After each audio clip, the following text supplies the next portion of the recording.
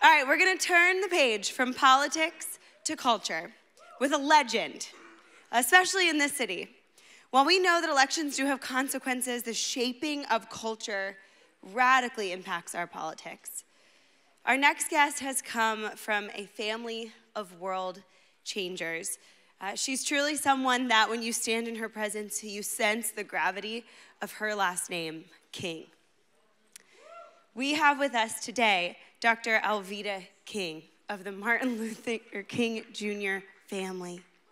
She's joining us today. She's a pro-life hero who has raised our conversation to different levels than it would be without her. She fights for civil rights for the preborn.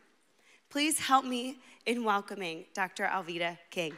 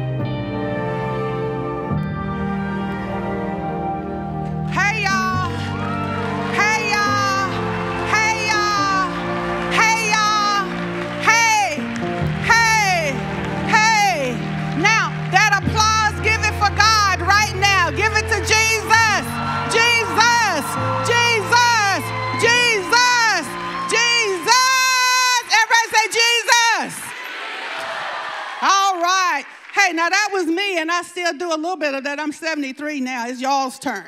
And that's what y'all are supposed to be doing, and you are doing.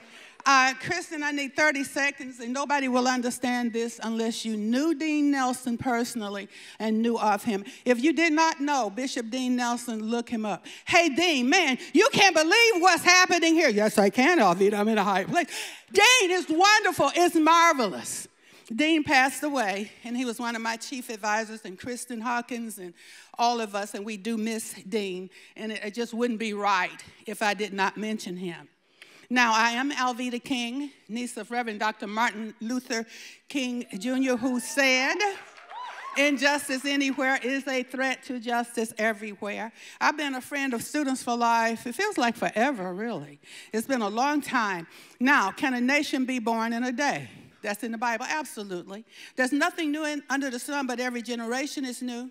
Every decade is new. And we have many new platforms today.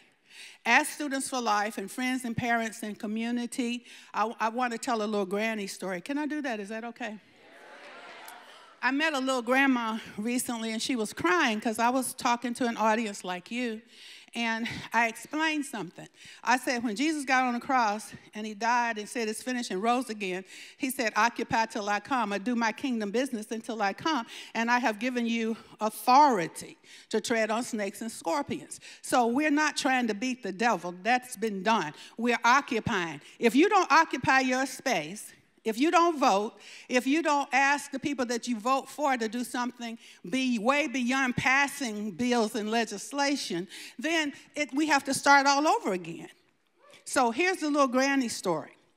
And she was just crying, my grandchildren won't talk to me anymore. I've tried to tell them TikTok is evil, and it is, by the way. They won't talk to me. They don't want to come to my house. And I said, okay. So I got a call a couple of years ago. My 5-year-old granddaughter, and I think she's about turning 8 now, but she did something really interesting called twerking on TikTok. Everybody say, oh, say that, oh. So they said, beat her. Take her device away from her right now. And I thought about it. And I said, if I take her device away, she won't come over to my house anymore. If I beat her, she won't understand why I'm beating her. So her older sister was hanging around. I said, hey, get on TikTok right now. They say, TikTok, what's that? I said, you know what that is. You sneak and get on it all the time. So anyway, they put me on TikTok.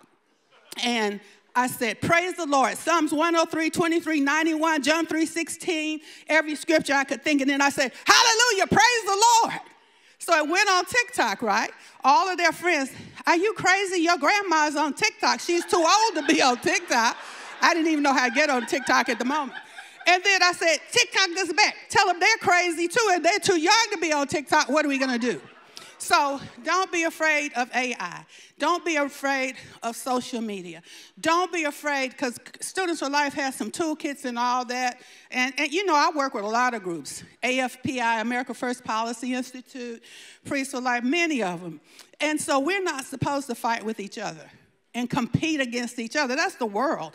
And people hate it when I say this, but you better listen to me. When we all get to heaven, nobody's going to get a trophy because everybody will hit the goal. Everybody will, because we'll all be that equal. So compete, be good, but don't be angry. And don't be mean. Be kind.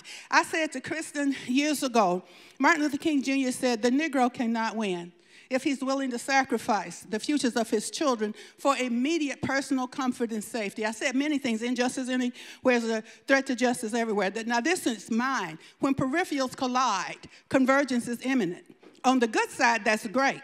On the bad side, we have to overcome evil with good. Now, I'm going to take just a few more seconds in a minute, because it wouldn't be right if I didn't ask y'all to sing with me, This Little Light of Mine. But before I get there, keep multiplying. We need more and more and more of you. There's one blood and one human race. Stop all that, I'm colorblind. Well, good Lord, Jesus gave sight to the blind. You better open your eyes.